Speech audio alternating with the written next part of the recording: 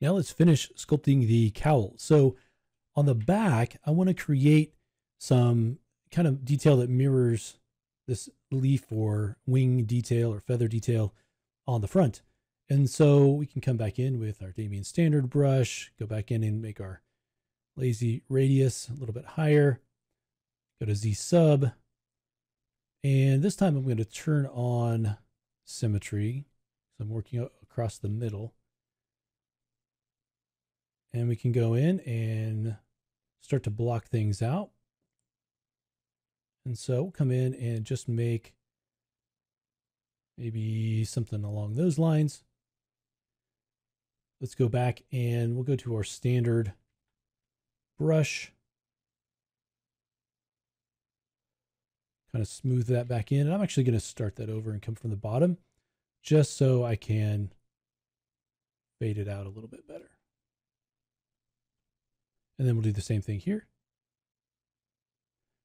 Go back and create the sort of leaf patterns, feather pattern there. And I'm going really quick, but you can obviously take your time and make it a little bit cleaner. And then you can go in with your clay and carve away the little bits here. Gonna smooth that back in. Again, the detail, the specific detail that you create is up to you. All right.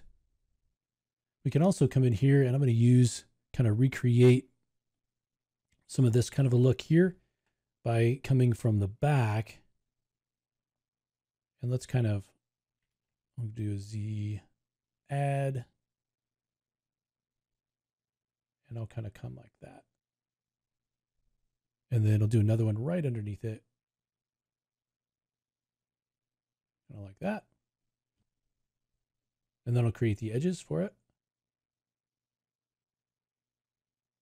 Kind of along the sides.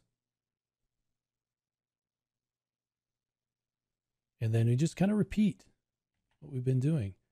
And again, your detail could look a lot different. That's cool. So I'm just going to keep kind of adding that kind of carved detail in there real quickly.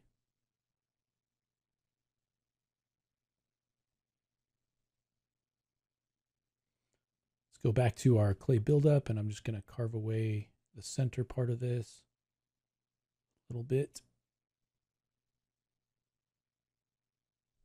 I'm just kind of making circles. And we'll just kind of fill in the gaps here.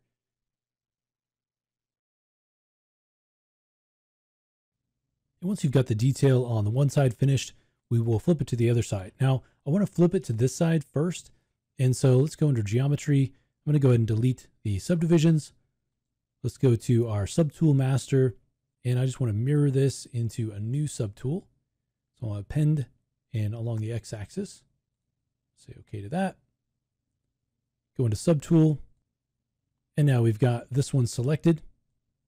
Let's go into geometry and modify topology. I'm going to do a mirror and weld and make sure the x-axis is selected.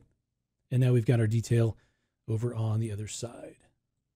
All right, so once you've got the detail created for your cowl or your collar, whatever we're calling it, the next thing that we're going to do is we're going to do some sculpting on the belt and the hip pieces. And this sculpting is going to be really, really simple, but you can take it as far as you want.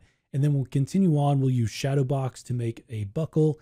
And then we'll create the medallion will be the last kind of big piece. We'll have a couple of other pieces to kind of clean up, but we're nearing the end. So let's go ahead in the next clip and start sculpting on the belt and hip pieces.